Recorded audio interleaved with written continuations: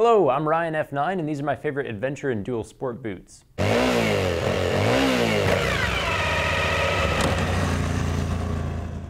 ADV riding is my jam, but I actually don't like adventure boots. They're too heavy, too rigid, and too bulky in my opinion.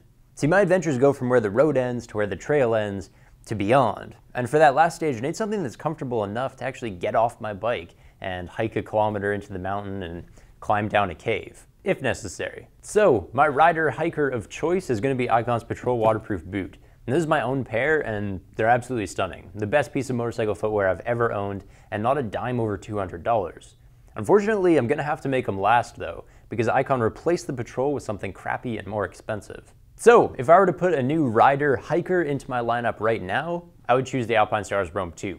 Yes, it's a touring boot, and yes, I still think it's the best choice. The Roam has a heel counter, a toe box, it has ankle armor on both the pointy bits, we have a laminated shin shield, and a steel shank sole, which is going to round out that CE-approved suit of armor. It also comes up a little bit higher than my Patrols, so if I go for a slide, I'll have a couple extra inches of skin left over. I was worried that the extra height would make it harder to walk in these boots. Not the case. The accordion fabric across the front and the Achilles does a perfect job of keeping my ankle movement totally free. And the weight is also perfect for hiking, 800 grams for each of these 45s, which isn't even half the weight of everything else on my list. My only gripe in terms of walkability is the sole. I mean, the minimal tread here is great for a foot peg interface, but not so hot on mucky trails. Now, waterproofing. It's in the name of this boot, and surprise, surprise, it's in the liner too. I mean, this isn't Gore-Tex, mind you, but then again, it's only a $225 shoe. I probably wouldn't worry because the Roam 2 does have some pretty excellent reviews in terms of waterproofing, so it's probably one of the better non-Gore-Tex options out there. Not so hot in terms of breathability though. The synthetic leather on here is pretty suffocating, and to be honest, I think the waterproof membrane underneath probably wasn't all that breathable to begin with. Fitment-wise, the Roam 2 size is just like a regular shoe, and it's bedroom slipper comfortable right out of the box. Closure is going to be done with 3 Velcro straps that actually give a pretty custom fit. I mean, adventure riders always get all hot and bothered over buckles, but for a softer shoe like this, Velcro's just as good. Now, the middle price range used to be a free-for-all, and we had boots like Garnier's G Adventure, around 400 bucks, that were hugely popular. And it's a little bit more of a rigid shoe, a little bit higher up as well. We have this 3 buckle closure and this TPU shin plate for a bit more hardware, but there's also a lug sole on the bottom, and there's enough flex paneling in here that we're actually able to walk on it. So, the G Adventure's descended from the motocross world, but still comfortable and waterproof enough for a bit of touring. The perfect ADV boot, right? Wrong. The G Adventure is a dinosaur. I mean, this boot was great 5 years ago, but adventure motorcycling is growing really fast. New gear improves month by month, and the old stuff goes extinct. The latest meteorite to absolutely blow away the competition is going to be the Alpinestars Corazal. And we have the same full-grain leather construction, although we get an extra inch of it here. And then we have similar breathable and waterproof membranes inside as well. The one in the A-Stars is called Dry Star. I've ridden this stuff before. It's not as good as Gore-Tex, but it's good enough for me. Look at how the Corazal excels on the medial side. Way bigger shift panel and a way more technical heat shield. Here we have a hard ankle protector baked in, a gripping pattern, and then up top there's suede for pinching against the side of my motorcycle. The Dinosaur, on the other hand, is just plain old leather. No armor, no grip, nothing. Round the back now, reflective, nothing.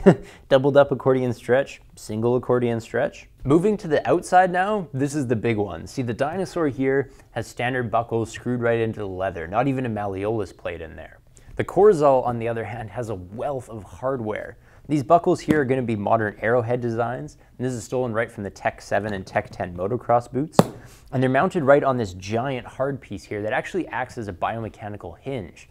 See, it allows my ankle to flex up and down, but it actually inhibits those torsional forces that tend to break bones. Ending on the front now, the Dinosaur's buckles are going to be hard stitched into these leather straps, whereas the Corazal's buckles are actually made out of rigid TPU. And this is going to keep the fit firmer and safer, but it still frees up a comfortable amount of movement with these circular spinners here. So when the Corazal landed, every other middle-priced boot became an endangered species. It is really hard to survive next to this guy, especially when it only costs $330. Fitment-wise, the Corazal sizes like a regular shoe.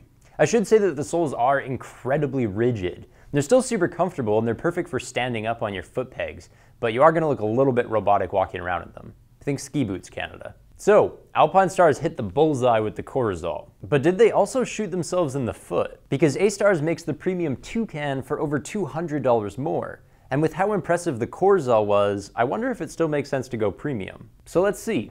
On the Toucan, we have a full plasticized inner liner that's going to offer a little bit more protection compared to the Korzal.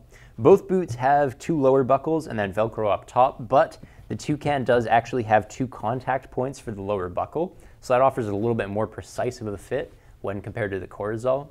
Both boots again have TPU shin shields, but the Toucan actually has a biomechanical hinge in there that's going to provide progressive flex resistance. So all right, I like how this is going so far. Around the outside, we do get blue accents on the Toucan. That's more of a Toonie feature than a $200 one to me.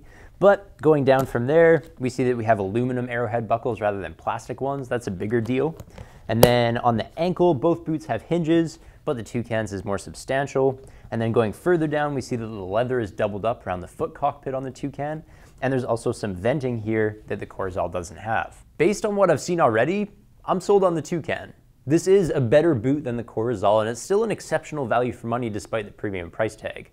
But there is one feature that actually does seal the deal for me. Did you see it? It's gore-tex. See, that means 100% waterproofing guaranteed. Fitment-wise, the Toucan is pretty much identical to the Korzal. Its size is just like a regular shoe, and it's very comfortable despite having an incredibly rigid sole.